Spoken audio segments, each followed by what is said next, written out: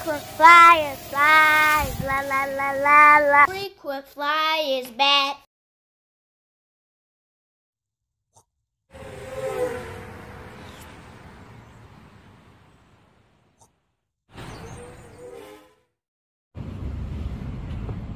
What's up? You checking out the Frequent Flyer? Welcome back to the channel. Smash the like button to show your support. If you're new to the channel, I'd like to extend a warm welcome. I'm back out here at the park. Today is Wacky Wednesday, y'all, and so I'm out here with another quad, another little mini drone, micro drone, and this guy is kind of wacky, I guess you can say. I guess you can call this sort of like on the fly review, because this thing is new to me. I got this off Amazon. This thing is called the Tongli Volcano, and so it is a quadcopter. It folds down. These little well, it's in a kind of like a ball shape now, but these little pieces here fold down, and this thing becomes a quadcopter with this little volcano shape right here on top. And I guess that's where they got the name Volcano from, and it lights up because that's the power button, and that's a light. This thing on the front is not a light. I'm guessing they have a camera version, judging by what's on the transmitter. The transmitter buttons are labeled with icons, and there is a video camera button here. Looks like a video camera icon there, and a normal camera there. The icon is there, so I'm guessing that this thing does come in a camera version, and the camera would be there. But since this is not the camera version, there's just this clear piece of plastic that looks like a light that is not a light. Now the sun is over that direction now, so that's why it's a lot of shadows over here right now. So I apologize for this angle that I'm on, but all these trees out here make it hard to find a spot that's not really shaded or whatnot, or shadowed out. But anyhow, quite a few buttons on this transmitter here. I found that most of them are normal buttons though, like these are the trims here in the middle, just awkward placement of them. And I did have to assemble this transmitter kinda. I had to put this little antenna piece on here, but there's no actual antenna in there, so just for looks, I guess. But that did have to be added. It was like an open hole there. And we have a speed button here on the left shoulder, and this is the flip button on the right shoulder. And what else? These two buttons don't do anything. This button right here is for headless mode, and the headless mode holds the position or the heading that the quadcopter is facing when you press this. And this button here is the takeoff and landing button. And these two buttons I couldn't find to do anything. Couldn't find out what these buttons do. It just beeps when I press these buttons, and they don't do anything. Not even fly backwards down the heading or anything like that. You know, the little fake return to home buttons. It doesn't have that function either. So I don't know what these buttons are. They don't do anything. Maybe they're yaw trims. I'm not sure. These icons definitely don't represent that they're trims though, because these icons with the arrows are usually the icons for trims. But anyhow, the joysticks don't press in, so no extra button on the joysticks there. And it does take 3 AAA batteries in the transmitter, and it takes a normal LoC style connector LiPo 1S inside this battery bay here. And so I guess that's all there is to show you and explain about this guy, as far as the features and everything that it has and what's on the transmitter.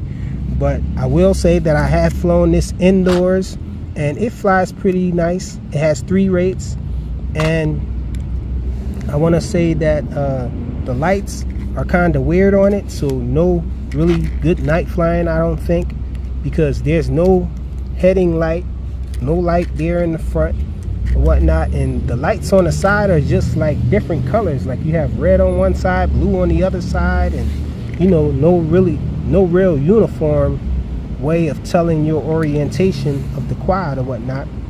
And so no night flying for this one. It does have a pretty bright light on the top, that Volcano thing, but that wouldn't help you at night trying to keep orientation or anything like that.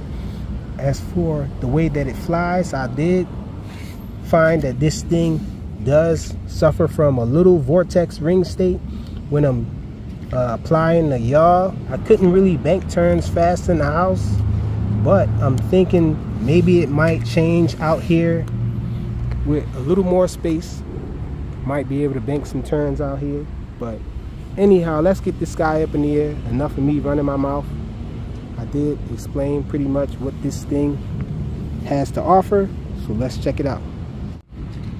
Okay, so these fold down like that. It does have two positions, there and there. Clicks twice. And so this Volcano thing is the power button. We have a power button right here on this, and we go up and down on the transmitter to bind it to the quadcopter there. And so this would be nice if this was the front, but this is actually the side. So let's go up with it. So immediately the wind is trying to take it. I'm pulling back hard as I could. I couldn't do anything, had to go into second rate. A very mild breeze out here, but this thing doesn't have a lot of pitch on the first rate. So let me see if I can show you guys the first rate. Back to first rate. This is the yaw, really slow. Not enough pitch to really fight against the wind to bring it back to me. That's side flying there. Okay, let's bring it back to second rate so I can get it back closer to us. Let's look at the yaw. So that's the yaw, a little better. Okay, so this is side flying here. So not bad pitch in yaw, whatnot. This is forward flight here.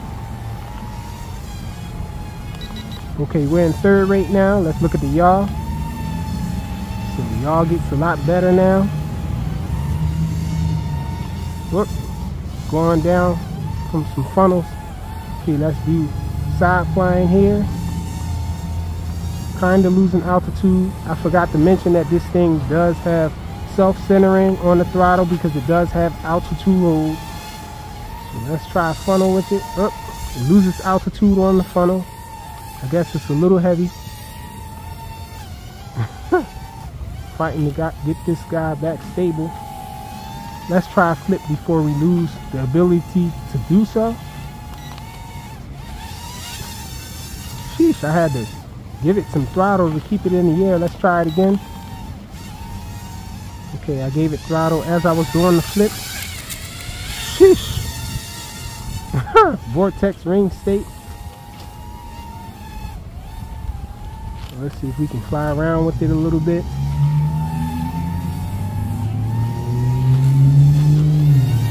So can't really do a lot of sporty flying with this guy. It suffers from vortex ring state when you're doing your turns.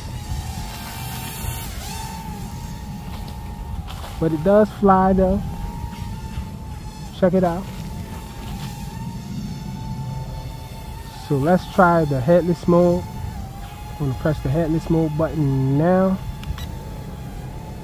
Okay, so it's flashing now and it's in headless mode. Check it out.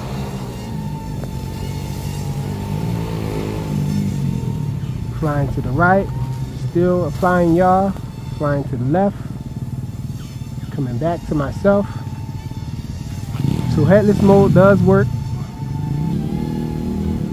Let's come out of headless mode. I'm not sure if it'll fly backwards down the heading if I hold the button. Got this guy with this little motorbike over here having fun. Let's see if I hold this button down, does it fly backwards down the heading? Yep, that's exactly what it does. Check it out. So if you hold the headless mode button down for about 3 seconds, it activates that return to home thing that just flies backwards down the heading. Doesn't really return to home. And so that's all the features this thing has. Kind of a gimmick that it folds and all, but I guess that could allow you to store it in a smaller space, I guess, and then you can pull it out and unfold it when you're ready to fly. But it does sacrifice performance for it to be compact, but it is flying though. I am having to apply the throttle a lot to keep it in the air, so it might seem like it's not really doing bad, but I am giving it a lot of throttle, pressing up on the throttle stick, keeping the altitude up. Whenever I do some yaw, some turns or anything, it just goes down. See, that's what it's doing on its own. As far as holding altitude, let me bring it down a little. Okay, so it holds altitude pretty well. I'm not doing anything with the throttle, but as soon as I apply yaw, it starts to drop a little. Here it's holding its position, its height pretty well there, but I'm guessing it's just on bank turns, I guess. So when you apply yaw and try to fly in a direction, that's when it goes down. Oh man, we went a little too far down. And it completely flipped over. So let's try to take off with it again. It seems like it recalibrates as soon as it crashes and you flip it back over. All the lights start flashing and all. Let's try to take off again. Okay, so seems like it's a pretty decent flight time, surprisingly. With all the vortex ring state that it's suffering from, it does fly, stay in the air for a long time.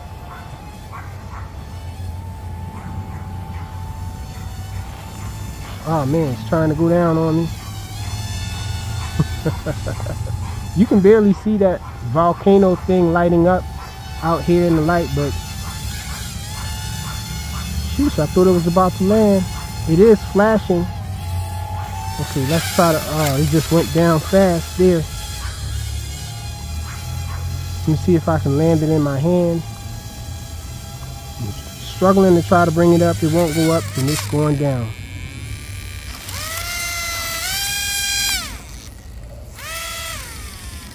Okay, it's acting weird. It's at LVC though. Let me see if I can stop it.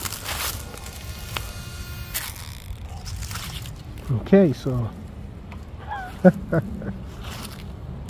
Tongli Volcano. I would think that I would tell you guys to steer clear of this one unless you just really like the fact that this thing folds up and you don't mind that it loses altitude a lot when you're flying it around. You can't really fly it sporty, but I guess you can fly this guy really slow, just hovering it in the air indoors or whatnot. It seems like if a lot of wind comes along, you're not gonna, well, not a lot of, I guess a lot of wind will be a problem for any drone of this size, but if you get like a mild wind or whatnot, you can't fly on the lower rates. You're gonna have to go straight to the third rate. So I would say that this guy is mainly for indoors probably, and just a gimmick. And so I would steer clear of this one unless you really like the idea that it folds and all.